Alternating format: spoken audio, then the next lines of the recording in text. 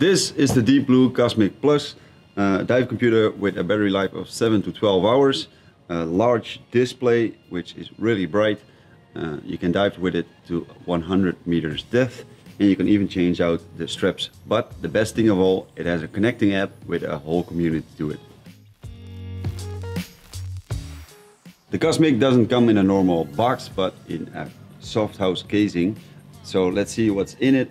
First of all, you get a charger, the computer itself with two straps, a normal black one and a camouflage one, but you can choose this while you order it.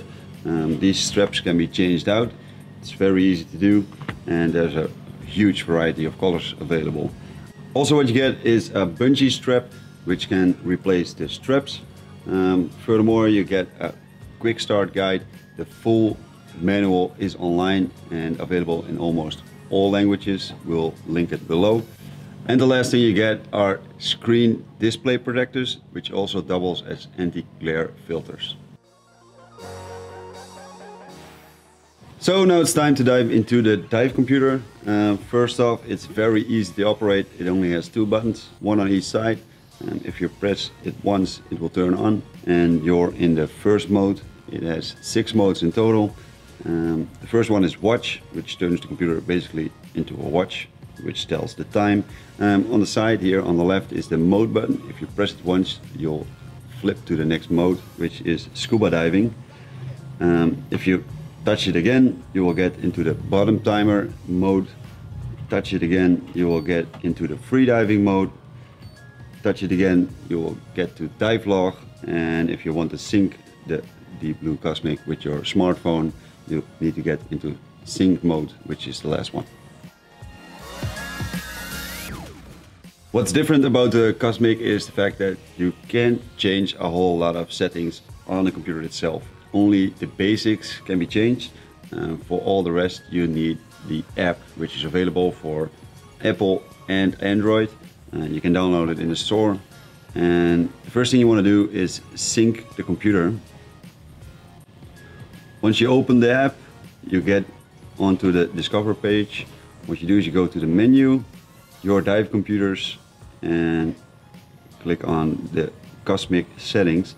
Now the app will tell you you need to get into sync mode. So what we'll do is get into sync mode, and it syncs right away. Once we're in the settings, you will see 3 different submenus. First off is General. And there are a bunch of settings you can change. First off, default dive mode. This is the mode you want the COSMIQ to go in when you go on the water. Now we've set it to scuba because that's what we do the most. Measurement units, you can change between meters and feet. Screen timeout, this will make the computer go to black within a set amount of time. Furthermore, you can adjust the salinity level. If you are diving in a high salinity environment, you can turn it on.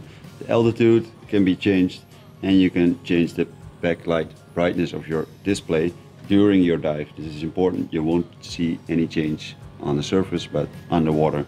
And there's also a power saving mode, which lowers the power output when your computer drops below 5%. Next up are the scuba mode settings. You can change a lot here. First off is the safety factor.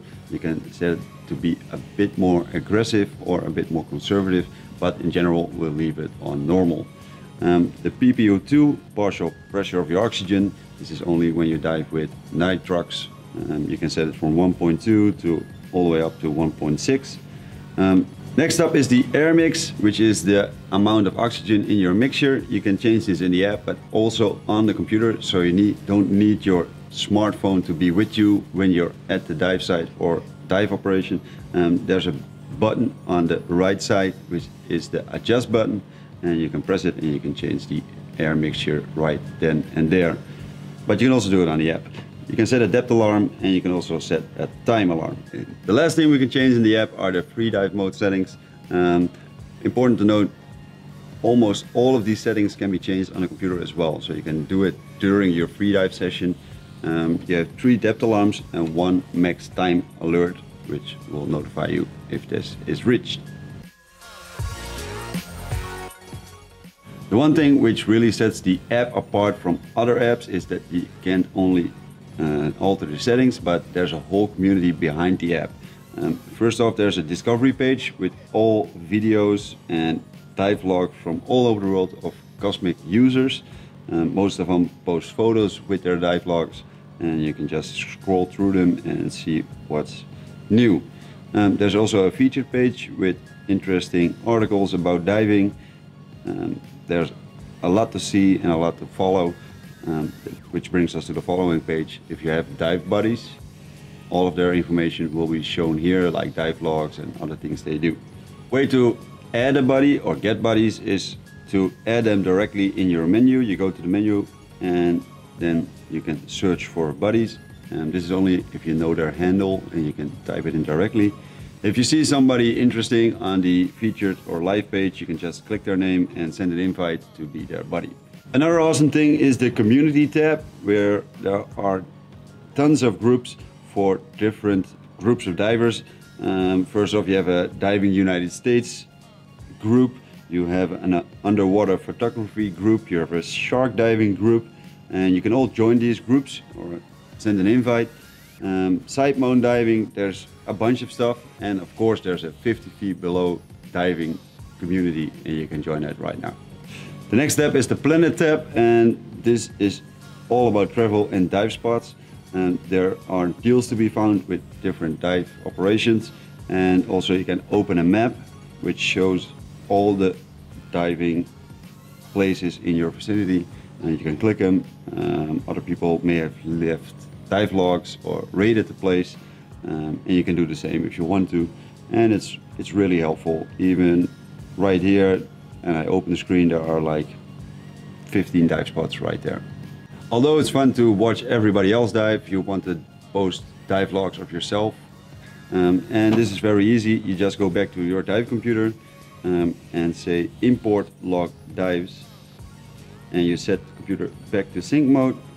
Once your dives are in your logbook, you can publish them. They're not published on default. You have to allow it.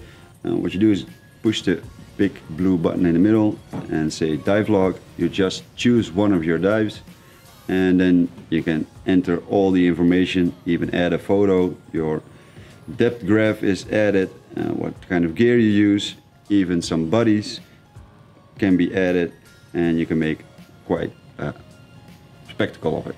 In the menu you can find a lot of other things, also notifications when someone tries to add you as a dive buddy, or when you have joined the group. If you tap a favorite dive spot, it will enter in your favorites. If you book a trip through the app, you can also find it back in your trips with all the information included. There are also Deepblu events, which are gatherings, a video contest, and everything related to the Deepblu community. The Deepblu Academy will teach you everything about the app, and it's a real nice thing to read. And there are some basic settings which you can change furthermore in the menu. If you have any questions left after this video, leave them in the comments and we're happy to help you. Thanks for watching. See you on the next one.